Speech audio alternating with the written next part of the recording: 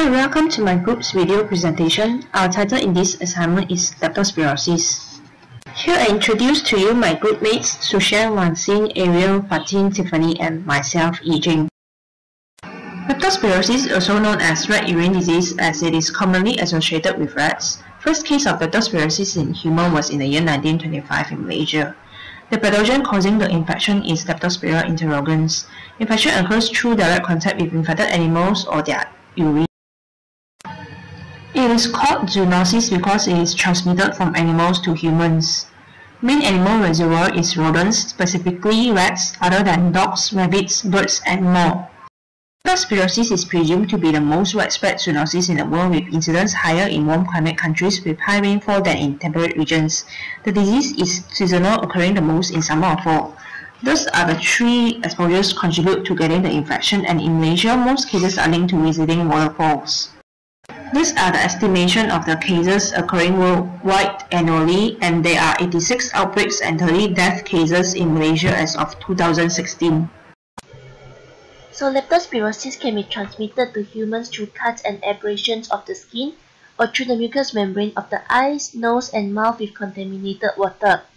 An individual can be infected when in contact with infected organism, like infected urine or contaminated media such as food or animal bedding. Other than that, it is also considered as an occupational hazard for people who work outdoors, such as farmers and animal caretakers. This disease has also been associated with recreational activities such as kayaking, and it can also be due to household exposure such as dogs and domesticated livestock.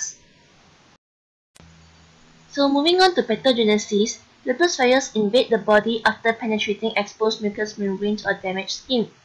After an incubation period of 4 to 20 days, leptospirus circulate in the blood and replicate in many tissues including the liver, lungs, and central nervous system for 7 to 10 days. Damaged organs may take some time to return to normal function after treatment.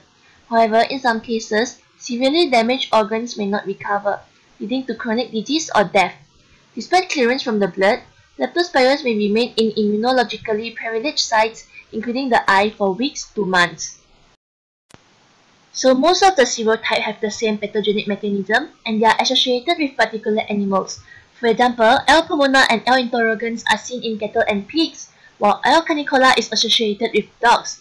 Several candidate virulence factors have been identified that might contribute to the pathogenesis of Leptospira infection. So one of the virulence factors is hemolysins, which lyse red blood cells and other membranes. Another one is adhesion molecules, which helps leptospirus to attach to host cells in order to penetrate, disseminate, and persist in mammalian host tissues. Other virulence factors also include lipopolysaccharide and outer membrane protein. Let's get right to the signs and symptoms. Okay, generally, leptospirosis can be associated with high and above fever, headache, chills, muscle aches, muscle stiffness, vomiting, abdominal pain, diarrhea, rashes, red eyes, and even jaundice. There are two phases of leptospirosis. After the first phase, the patient may recover for a time, but may develop the symptoms again in an immune-mediated phase. If a second phase occurs, it is more severe and the person may actually have jaundice, kidney or liver failure, or even meningitis, irregular heartbeat, lung problems, red eyes. This phase is also known as this real disease. Created using Powtoon.